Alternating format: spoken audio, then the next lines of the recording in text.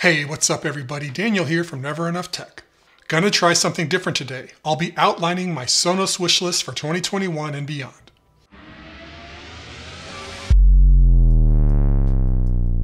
This video is not sponsored. I have no inside information, but I do have an active imagination. Sonos' future is nothing but doom and gloom unless they do all the stuff I'm going to talk about.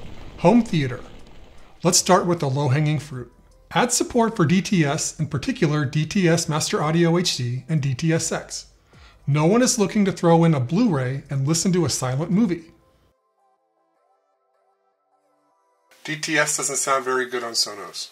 Adding this codec would eliminate one big excuse for the haters to dismiss Sonos, enabling them to play 99% of their physical media as opposed to just 50%. Just add DTS to the party, support the Dolby LPCM DTS home theater audio holy trinity. Next, make surrounds real surrounds, like yesterday. Hold up, Never Enough Tech has been spreading fake news about the surrounds in the last few videos. Let's correct that dummy. And then we'll go back to the wish list, but you probably want to stick around for this. So here's the bottom line. All Sonos home theater systems max out at 5.x.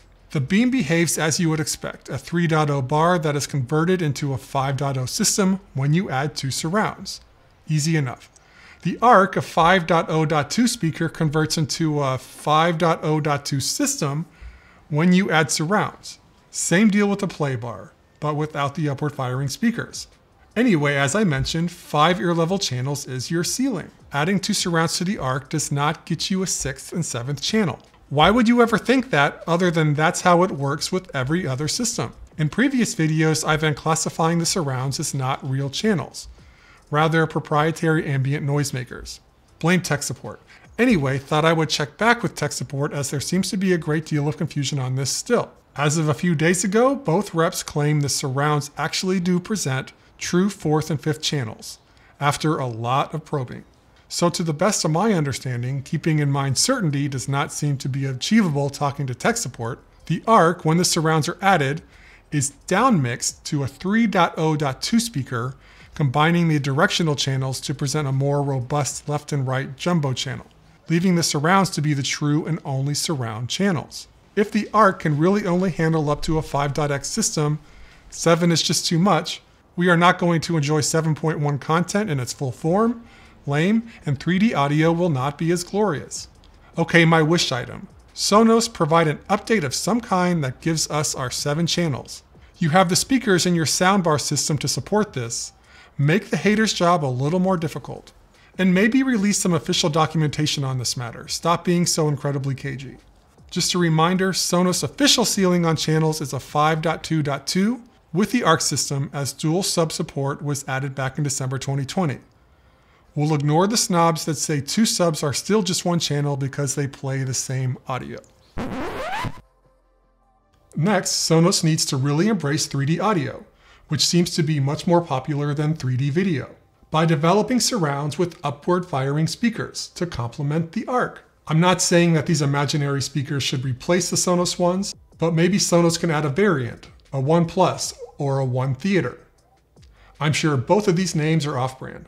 Doing this could really boost the 3D effect that is lacking a bit with the ARC system. I will freely admit that upward firing speakers are not necessary for noticeable height effects, but having them in the front and back, I believe, really helps you get there without the extreme EQing that can have a harshening effect on the overall sound. So what do we end up with? A 7.2.4 Sonos home theater system. I'd review that. It sounds very appealing and maybe not completely out of the realm of possibility over the next few years. Okay, I think I covered my most obvious home theater ones. Moving on, gonna stick with home theater, but move away from soundbars and travel further out on the limb. Sonos, at least hardware-wise, seems well poised to allow us to disassemble the soundbar and spread it out like a proper home theater system. What am I talking about here? Well, at the very least, make it easy for us to take 2 Play 1s and make them a simple left-right 2.0 channel system. Yes, I know this is technically possible with a Sonos port, but that more than doubles the price of the rig, bringing the total cost to around $800, which, no. Instead, I suggest they release a modified Play 1 that has an optical input and allows it to pair with another Play 1. Give the powered bookshelf crew, a sizable group, a reason to smile in your direction with an appealing starting price. A more compelling case, in the same vein, would be allowing you to take a Play 5 and multiple Play 1s and spread them in front of you, generating a proper 3.0 system. Okay, throw in a sub or two for a 3.2, maybe you place 2 speakers behind you for a nice 7-piece 5.2 channel system. This setup I think could sound really good and would appeal to those that are seeking long-standing home theater fundamentals. The Play 5 or something like that as the center channel, and 1s or 5s as dedicated left and right channels, would give you much more fidelity from the front channels and a much clearer and wider soundstage. Admittedly, all this is easy for me to say because I don't have to create the software or hardware to support. But on a surface level, I could see my idea working kinda like this. An ER connection right into a Play 5 and having it act as a home theater port of sorts that manages up to 5.2 channels and directs the remaining speakers in the group. Alternatively, maybe Sonos releases a specialized port that connects to the TV, and then that thing sends out the orders to the other speakers. Bottom line, the ask here is to allow consumers to convert a group of existing single-channel speakers to a traditional home theater setup that act as a single coordinated unit, much like the SoundBar systems. Some people like their speakers to be free, not all smushed in a bar. Sonos business people, you can still sell the traditional port for those powered bookshelf speakers, or for capturing your turntable audio, and the amp for those passive speakers you still love to listen to. I don't think my proposal really will create that much cannibalization, and quite honestly could move a lot of units out the door. Pushing a little further, if Sonos wanted to make even bigger, meatier single-channel speakers for home theater purposes, I wouldn't complain. Not holding my breath, but fun to think about. And an FYI, this setup I discussed, a bunch of wireless powered single-channel speakers doing the home audio gig, is already happening with WiSA-enabled systems. Systems you can buy now, ranging from the cost of a Sonos Arc to the Sennheiser Ambio. So a little heat on Sonos' tail if the WiSA speaker model takes off, which I really hope it does. I want Sonos to stay paranoid. A few more miscellaneous items and my opinions on them. I'll say it, call me what you will. I don't think Sonos needs to support Bluetooth for their in-home devices. I like the idea that sound is not cut out when you walk away. Instead, I suggest they expand their Wi-Fi streaming options to include Google Chromecast. That would cover a lot of those left out Android folks and support their current standard in audio quality. Maybe even better audio quality than AirPlay 2. Maybe it's my imagination, but I swear I've heard Chromecast sounding better on some soundbars than AirPlay 2. Pass-through ports on soundbars. I'm torn on this, could go either way. Maybe Sonos could add at least one pass-through on the Arc, or some mid-cycle upgrade to erase the pain of those without an eARC TV. eARC TVs are still fairly new, so we have lots of incompatible TVs out there acting as blockers to pristine uncompressed audio. While this ad would be helpful in listening to your Blu-rays in their full glory, I will throw some understanding sympathy Sonos' way. eARC TVs are coming hard, so perhaps a critical volume of customers will have them as their primary in 2 to 3 years. So this doesn't really excuse them not including them in the initial release, but it's a rationale why they would not add it in a follow-up. I don't have the numbers, but maybe the majority of Sonos customers are streamers and don't bother with physical media.